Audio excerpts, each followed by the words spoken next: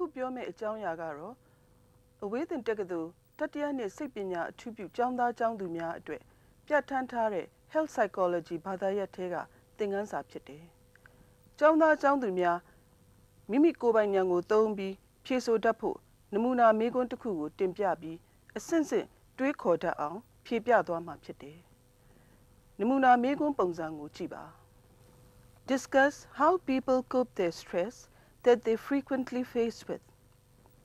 လူတွေမကြာခဏရင်ဆိုင်ကြုံတွေ့ရတဲ့ဖိစီးမှုကိုဘယ်ပုံဘယ်နည်းဖြေရှင်းကြသလဲကိုဆွေးနွေးပါဆိုတဲ့မေးခွန်းဖြစ်တယ်။ဒီမေးခွန်းကိုဖြေမယ်ဆိုရင်ပထမဦးဆုံးဘယ်ကစပြီးဖြေမလဲ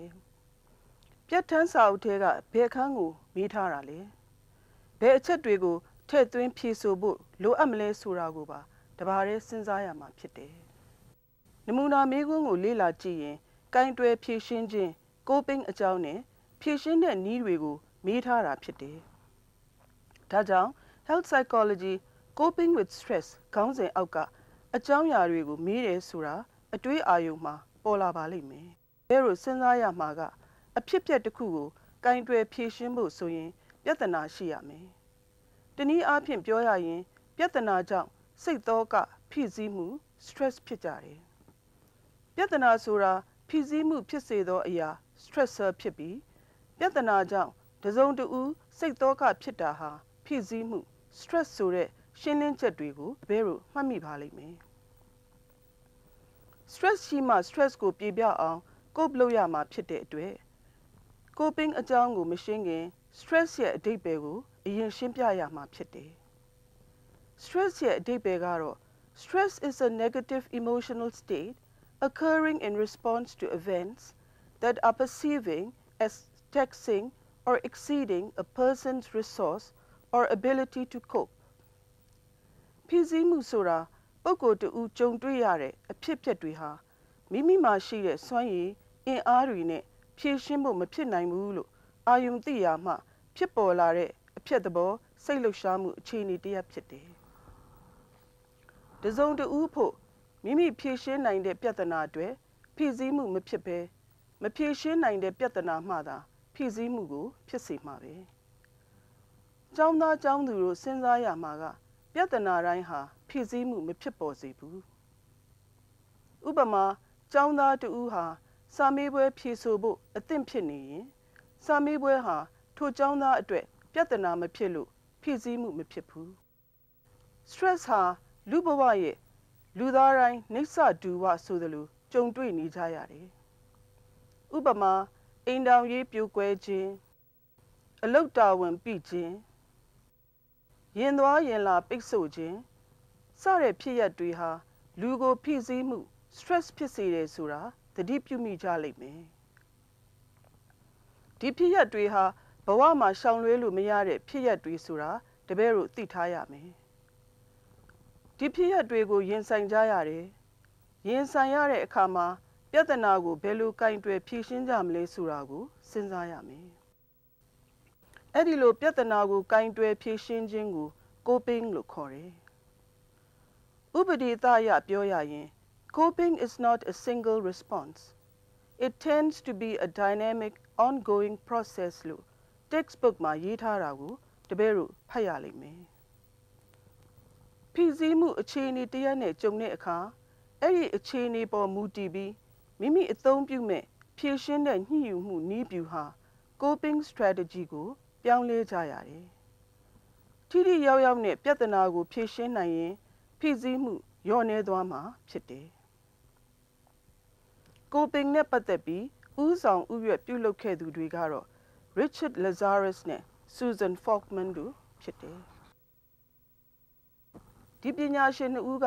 coping နဲ့ပတ်သက်ပြီးဘယ်အချက်တွေကိုတွေ့ရှိသွားသလဲဆိုတာစဉ်းစားရမယ်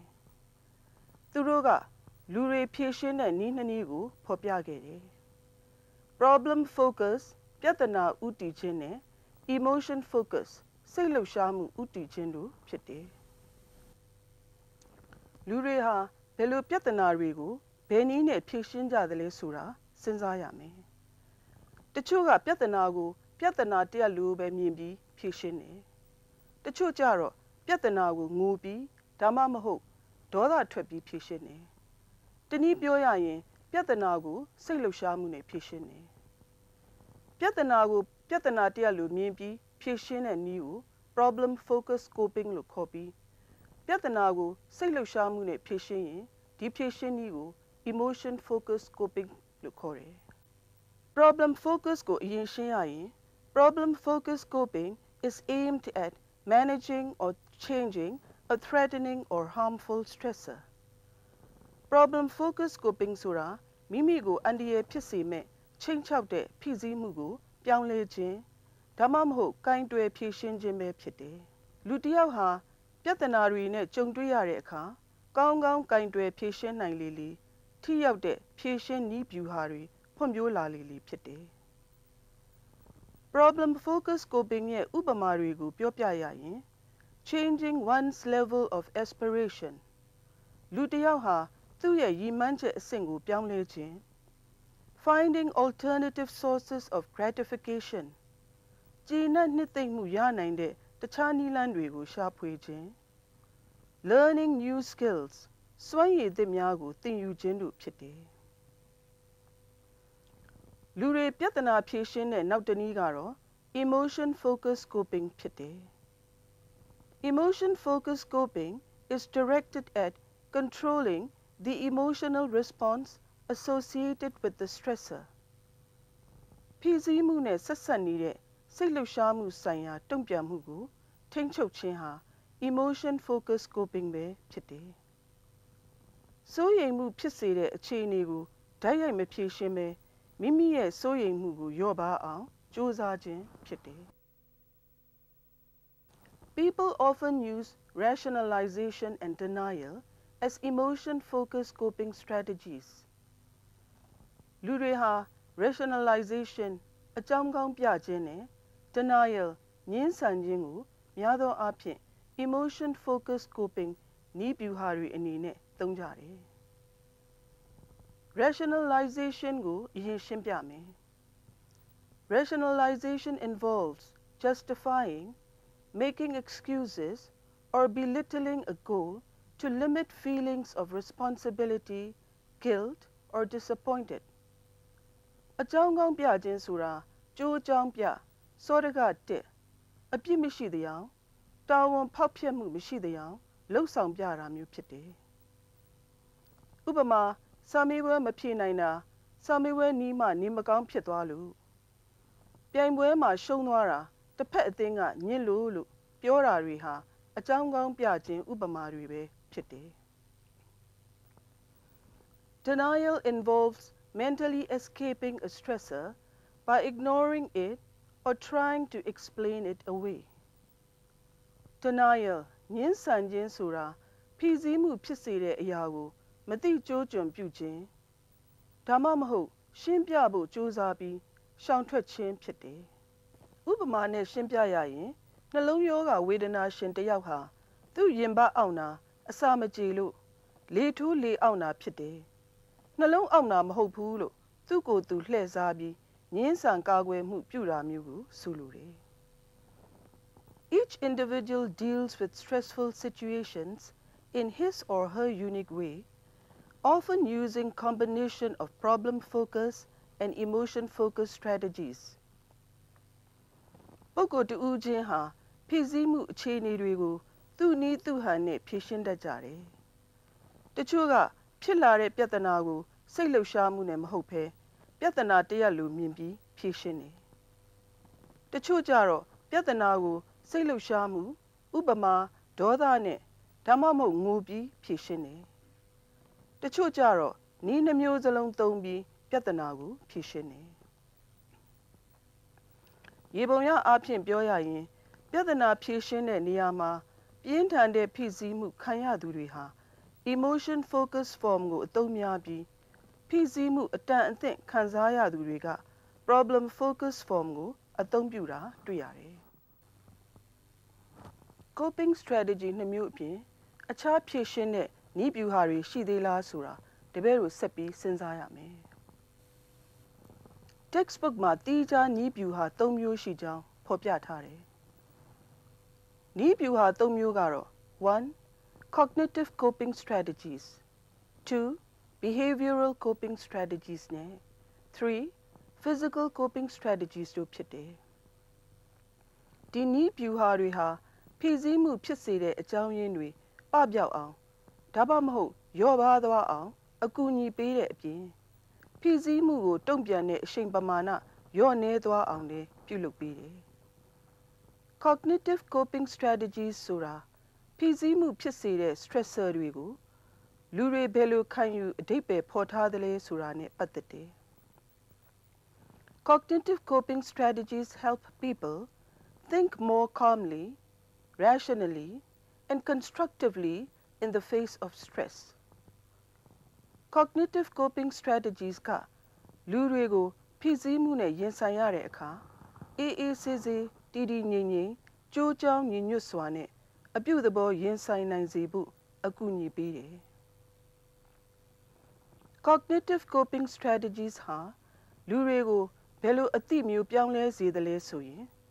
ဖိစီးမှုဖြစ်စေတဲ့အခြေအနေတွေကြောင့်အတွေးစိုးကြီးတွေဝင်လာတဲ့အခါအတွေးစိုးကြီးတွေအစားဒီအခြေအနေတွေဟာ self esteem မိမိကိုယ်ကိုအလေးမြတ်ထားခြင်းကိုချိန်ချောက်နေတယ်လို့မမြင်ဘဲမိမိကိုစိန်ခေါ်နေတာပဲ challenges လို့မြင်တဲ့အတွေးအသိမျိုးကိုဖြစ်စေတယ်။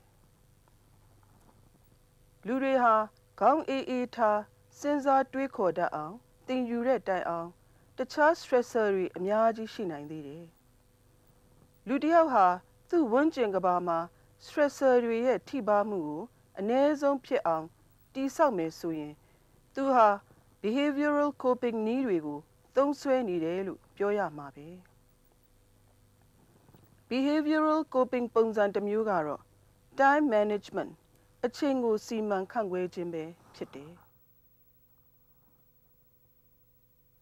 ဥပမာတစ်ခုနဲ့ရှင်းပြရရင်လုပ်ငန်းတစ်ခုကိုလုပ်တော့မယ်ဆိုရင်တစ်ပတ်အတွင်းဘာကိုဘယ်အချိန်မှလုပ်မလဲဆိုတဲ့အချိန်စရာကိုစဆွဲဖို့လိုတယ်။ဒါမှအချိန်ကိုဘယ်လောက်အကျိုးရှိရှိသုံးတယ်ဘယ်အပြုမှုအတွက်အချိန်ဘယ်လောက်လိုတယ်ဆိုတာသိလာမှာဖြစ်တယ်။ရေးဆွဲထားတဲ့ဇယားအတိုင်းအကောင့်ထဲပေါ်ဆောင်ရွက်ရင်အခက်ခဲကိုကျော်လွှားသွားနိုင်မှာဖြစ်တယ်။နည်းဗျူဟာတစ်ခုဖြစ်တဲ့ physical coping strategies ဟာဘယ်လိုနည်းဗျူဟာလဲဆိုတာစဉ်းစားရမယ်။စိတ်ဖိစီးမှုကြောင့်ရုပ်ပိုင်းမှာနှလုံးခုန်ခြင်းသွေးတိုးခြင်းချွေးထွက်လာခြင်းတို့ဖြစ်ပေါ်တယ်။ရုပ်ပိုင်းပြောင်းလဲမှုတွေလျော့ပါးစေမဲ့နည်းတွေဟာဘာတွေဖြစ်မယ်ဆိုတာတပည့်တို့ဆက်ပြီးစဉ်းစားရမယ်။ Physical coping strategies ၃မျိုးရှိတယ်။ Biofeedback, progressive relaxation နဲ့ exercise တို့ဖြစ်တယ်။ Biofeedback provides individuals with information about their bodily processes that they can use to modify the processes. Biofeedback ဆိုတာလူပုဂ္ဂိုလ်တွေကိုသူတို့ခန္ဓာကိုယ်ဖြစ်စဉ်တွေပြောင်းလဲမှုကိုအသိပေးခြင်းအပြင်ဒီပြောင်းလဲမှုတွေကိုပြုပြင်ထိန်းသိမ်းနိုင်ခြင်းဖြစ်တယ်။ဥပမာသွေးတိုးတယ်ထင်ရင်သွေးပေါင်ချိန်တိုင်းကိရိယာနဲ့တိုင်းကြည့်ပြီးသွေးတိုးနေရင်မတိုးအောင်စိတ်ကိုလျှော့ပြီးထိန်းခြင်းဖြစ်တယ်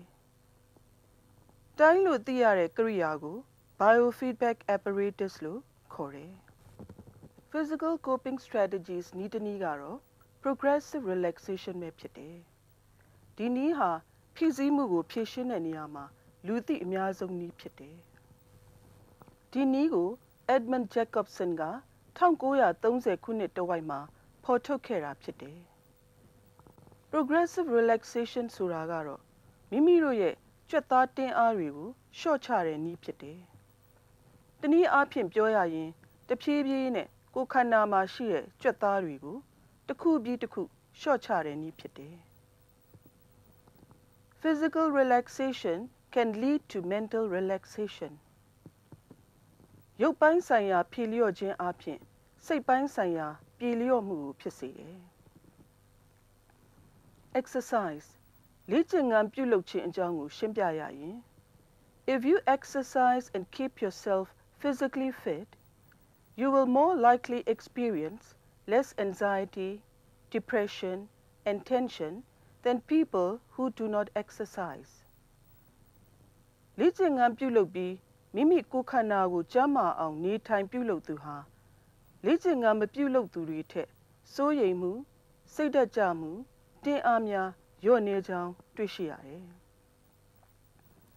အကောင်းဆုံးလေ့ကျင့်ခန်းကတော့ aerobic exercise ပဲဖြစ်တယ်။ aerobic exercise ဆိုတာကတော့သွေးထဲကိုအောက်ဆီဂျင်ပိုရောက်စေတဲ့ကိုယ်လက်လှုပ်ရှားအားကစားနည်းတစ်ခုဖြစ်တယ်။ဖြည်းဖြည်းမှန်မှန်ပြေးခြင်း jogging စက်ဘီးစီးခြင်း bicycling ရေကူးခြင်း swimming တို့ဟာလည်းနှလုံးသွေးကြောလှည့်ပတ်မှုလုပ်ငန်းကိုကောင်းမွန်စေတဲ့လေ့ကျင့်ခန်းတွေပဲဖြစ်တယ်။တပည့်တို့ကို health psychology ပြဋ္ဌာန်းစာအုပ်ထဲကအကြောင်းအရာတစ်ခုကိုကောက်နှုတ်ပြီးစာစဉ်မေးခွန်းတွေနဲ့စာမေးပွဲမှာဖြေဆိုတဲ့အခါဘယ်လိုစဉ်းစားတွေးခေါ်ပြီးဖြေဆိုရမလဲဆိုတာကိုဆရာမကနမူနာဖြေဆိုပြသွားတာဖြစ်တယ်။ဒီနမူနာကိုယူပြီးပြဋ္ဌာန်းစာအုပ်နဲ့လေ့လာမှုလမ်းညွှန်စာအုပ်တွေမှာပါတဲ့လေ့ကျင့်ခန်းတွေကိုလေ့ကျင့်ဖြေဆိုကြည့်ပါလို့တိုက်တွန်းပါတယ်။